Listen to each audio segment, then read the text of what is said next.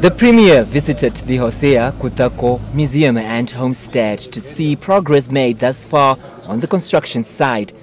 She was given an opportunity to sit on one of the chairs the late Chief Hosea Kutako used for his meetings, which will be handed over to the museum as an artifact. Kuugongelwa-Amadhila encouraged the younger generation to emulate the late Chief's example.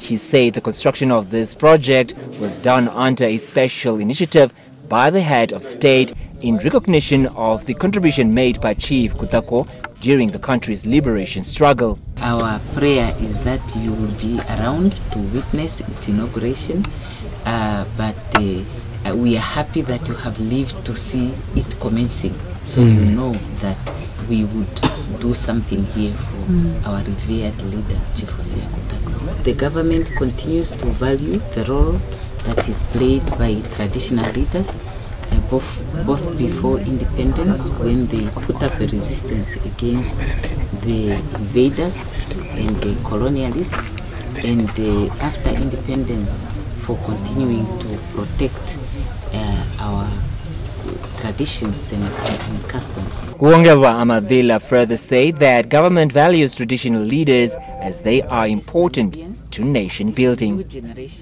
The 99-year-old Mungenje, who bestowed blessings on the Prime Minister, encouraged her and the Omaheke governor to continue visiting the residents. I'm thankful that we are able to meet upon your visit here. Let us work together. Let us not be separated, so we can continue to take this nation forward with my profound gratitude.